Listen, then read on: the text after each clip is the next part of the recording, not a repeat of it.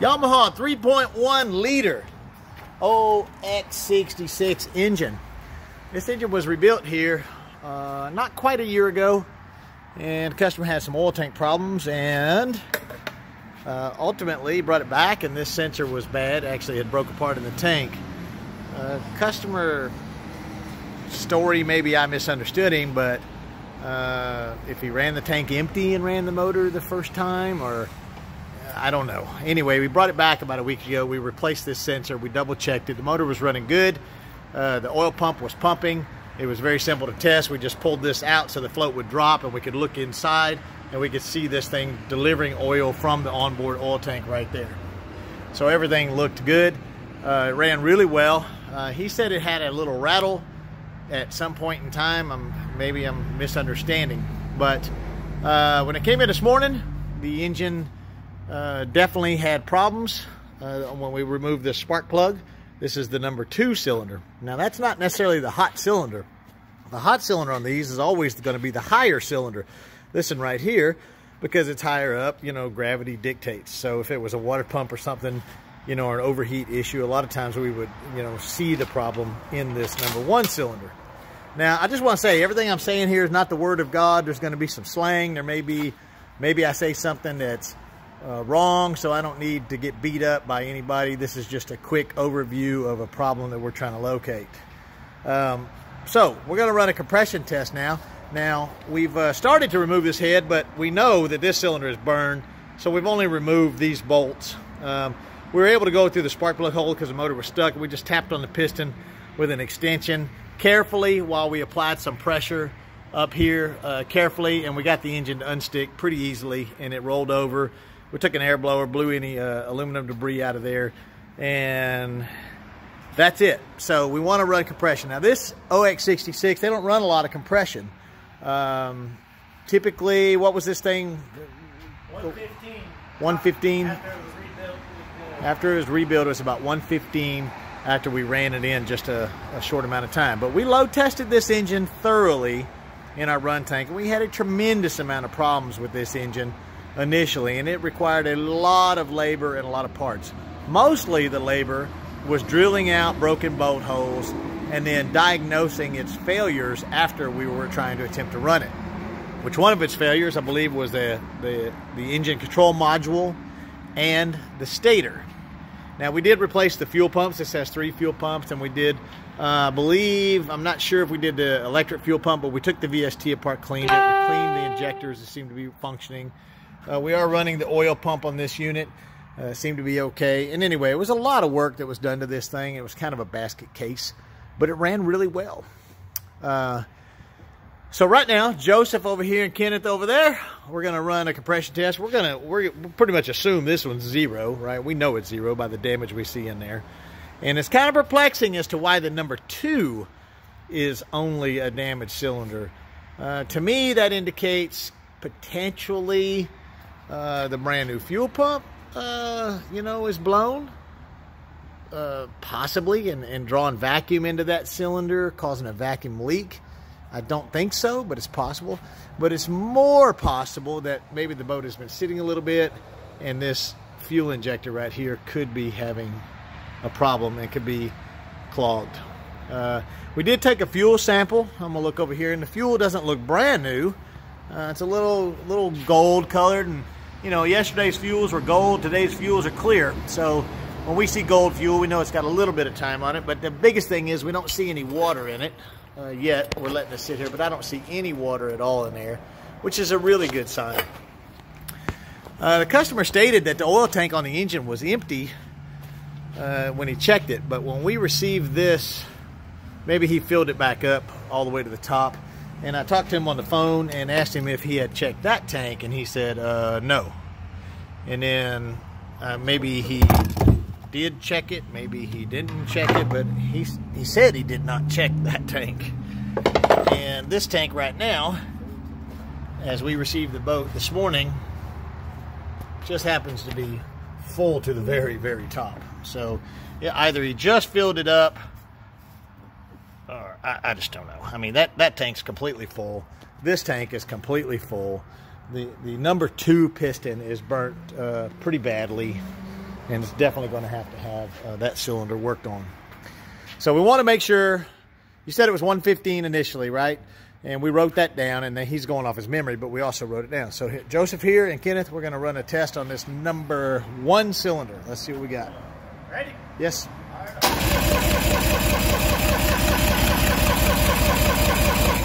So that's about 112, 115, 110, 112. You know, and that's okay. That's good. Different gauges are going to be, you know, off a little bit here, there, you know. The OX66 doesn't run a lot of compression. Fuel injected motors, you know, they run them pretty lean. They don't need a lot of pressures. Okay, so now we're on number 3 cylinder, right? Okay, hit it. Looks about the same. Same. About the same, 110. Now we're going to go to number 5 cylinder. And a lot of times, and I'm speaking off the cuff here, if the bottom cylinders are burned or damaged or have low compression, that'll indicate the exhaust has been overheating or something like that, you know. And that could be a lean condition or a timing issue or whatever. So if we see low compression on this cylinder right here, we're going to suspect maybe something else caused a problem. But at present, taking the spark plugs out, they look great, and only the number 2 was damaged, which indicates just a problem on the number 2 somewhere. Okay, go ahead.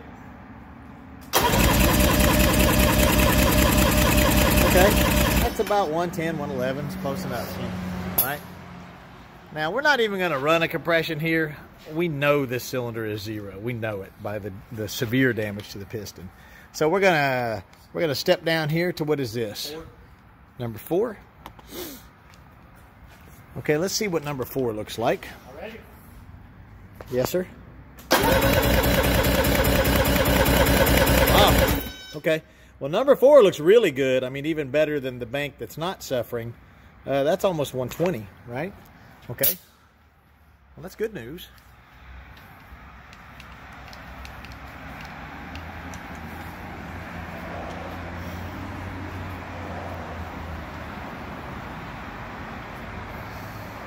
All right. And this is number 6, right? Ready? Yes, sir. That's about that's about 108. So we've got this center cylinder kind of high, which might be a little wet in there, but I mean, you know, our fuel pumps are over here. Maybe it's drawing a little fuel off of there. I don't know why that one's a little higher. Maybe it's just when they rebuilt it, they did a better job on that hole. I don't know. You know, the ring seated better. Okay, so, I mean, if y'all want to, just for kicks, go ahead and screw the gauge in here. Okay. I mean, we know it's 0, and we're missing the head bolts on it, so if it has any pressure, it potentially could just push it out the side of the head gasket. But the rings are shot on the top, so we know. Yeah. Go. Yeah, go ahead. Right. So we know that one's cooked. So this power head's got to be torn down, and that cylinder's got to be taken care of. It's going to have to be bored on that cylinder, 1 new piston and rings. We're going to need a few gaskets, a power head gasket, but not a lot of parts at all. And that's going to be a relatively inexpensive repair, except for we don't know why it failed. So what we're about to do when I stop this film is we're going to do some testing on this fuel injector. We're also going to be looking at the spark to see if the spark looks good, but we know this spark is going to be okay. We're also going to be testing this oil tank. There's its fuel switch. We're going to test that again, but we're going to test that float to make sure to see if we're pulling oil from that tank. And if we are, then, I mean, the customer, I've got no reason to call the customer a liar. I don't want anybody to get me wrong. He said this tank was empty. Well, if this tank emptied and this motor was running, it certainly would have not just burned the number 2 piston only, and compression, everything would be fine on the others. Even the spark plugs look really, really good on the other cylinders. So we're looking for a nice kind of a brown, rusty burn. The weather is kind of bad out here today. It's a little cloudy, so I apologize about the viewing. But we can see that's a nice brown color on these spark plugs, and they all look about the same. So there's no indication. Get a flashlight, please. Here, shine this flashlight on these, on the tips. on the end of the spark plug, right? Let me try to get my camera to focus. Technical. Cell phone, yeah.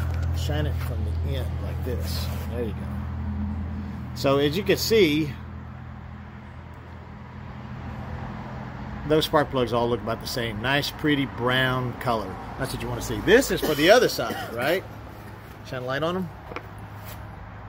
This is for the other side, and of course, where's the burn spark plug? I have it in my hand. Okay, set it down there.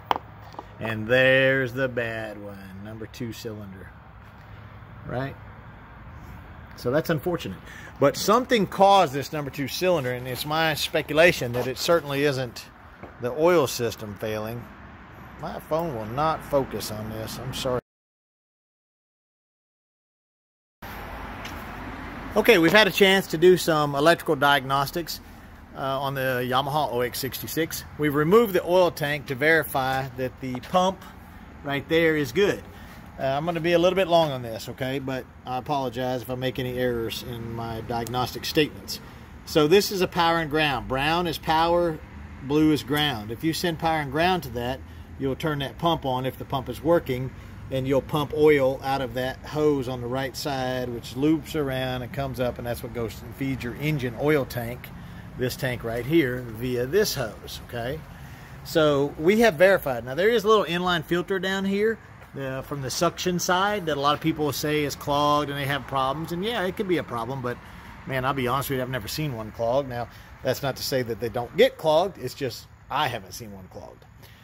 This is the tank sensor for this tank, okay? And it goes in that hole right there.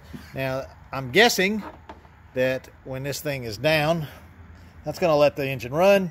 And when it's down, that's going to shut the engine off. And as the float moves up, that's going to trigger the computer to tell it it's completely out of oil, and it's going to shut the engine down or put it in limp mode or something, so the engine is not damaged or damaged severely. Had a little camera problem, so we had to just kind of pick up where we left off. So the switch, back to the switch over here to manually fill the tank, it's a simple in and out signal. So these wires are not the original wires, but if we jumper those 2 wires together with the key on or hit the switch, we were just testing that circuit, we can make this pump run over here no problem. And so what we've done is we verified that the switch was functioning manually. We verified the wiring to the switch was functioning properly. We've ohmed out the extension cord that runs from the engine to the tank is functioning properly. And we're able to make this pump run perfectly fine with the manual switch. However, it did not want to operate at all with our new float sensor. So now this float sensor is 2-party, okay? I'll flip that over, Joseph. So as it's in the tank and you run out of oil, this is your oil level sensor. And this camera is really blurry. This is your oil level sensor that's going to dictate. I don't know why this camera is so foggy. So, I mean, it's really poorly focusing. That's better. So the upper float is going to trigger the pump on in the tank, and the bottom float, we're assuming Yamaha's design is when the bottom float drops, the world has ended and the tank is out of oil, and it's going to trigger the alarm circuit. Okay, so the customer said he never got an alarm, and we agree with that at this point. Now we got a ground here because we had that off at the bottom of the cylinder head. We started to remove this, and that ground is not associated with what we're working on now, but we wanted it hooked up. You can move for a second, Joseph. So the computer, we also verified the grounds on the computer. The computer ground is coming out of, where is it at? Right up in here. It's coming out right there where Joseph is pointing, and it's in a little connector, which we verified, and it runs over here to an engine ground up in here on top of the port side cylinder head. That bolt right there is where it's grounded. All the grounds to the computer look good, and the wiring in and the plugs checked out. Everything is clean. Everything looks good. While we were testing, we decided with the key on, we unplugged this, and it triggered the alarm. And So we plugged it back in, and we did that, I don't know, 5-10 times probably. And then out of one of those times, we were kind of talking, we weren't really paying attention, but when we cycled it, that thing started running and it started pumping oil out, and I spotted it, but I could never replicate it again. So, and that was with this float in the down position. So whatever we did made it work for a second, and that pointed us over here to the main control unit, the engine computer. And it is quite apparent at this point in time that the engine computer is not triggering this sensor system to turn that pump on. And that seems to be where the system lies. So I just want to show what happens. Is the key on right now? It is on. Go ahead and unplug that, and we can verify the alarm circuit's working. When that's disconnected, and the alarm comes on, the audible alarm. Now, the weird part is when you plug it back in, the alarm doesn't go back off, right? And it'll sit there and alarm for like, I don't know, a minute, 2 minutes maybe, and it'll shut back off. And then once we unplug it again, it'll re-establish its alarm, which indicates. Now, that you say, well, the sensors are down. Flip it over, Joseph. Let's see if the alarm turns off. And the alarm did not turn off. So we know that we've verified this switch with an ohm meter in the plug, and its powers and grounds is functioning. Now there goes the alarm. Now flip it back over. The alarm shut off. And we should be triggering the alarm immediately right now. But it's not triggering. We're having to trick the computer to make it do that. Unplug it again. And the alarm sets. That's because the circuit breaks.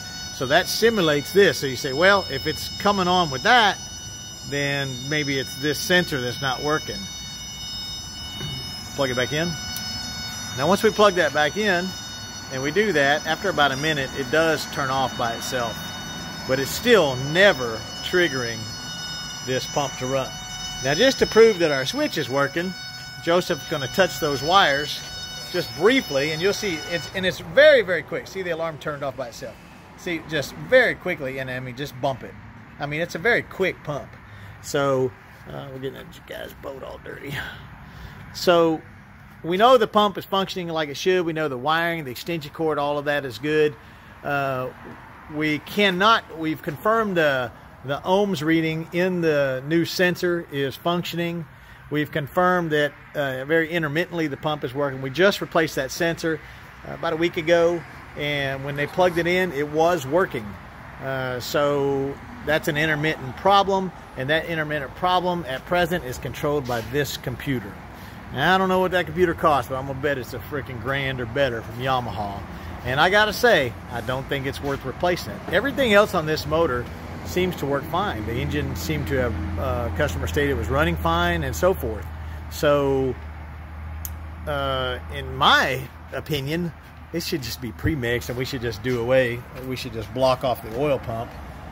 But Yamaha is oil and injecting into the cylinders, into the cylinder walls, through this pump and everything else. So, kind of screws you. You got to make a decision. You got to say, okay, well, we need to go in there and replace that one piston. That's a lot of work and a little money, mostly work. And then we're going to put it back together. Are we going to buy a new computer and plug it in, or are we going to pre-mix? That is the question, and that decision will be up to the customer. My advice is a new computer and pre-mix. You know, or put some oil in the gas and run the oil system. I mean, you're going to carbon jack the rings pretty quick, but you'll have to decarbon the motor, you know, depending on how much you run it, pretty regularly.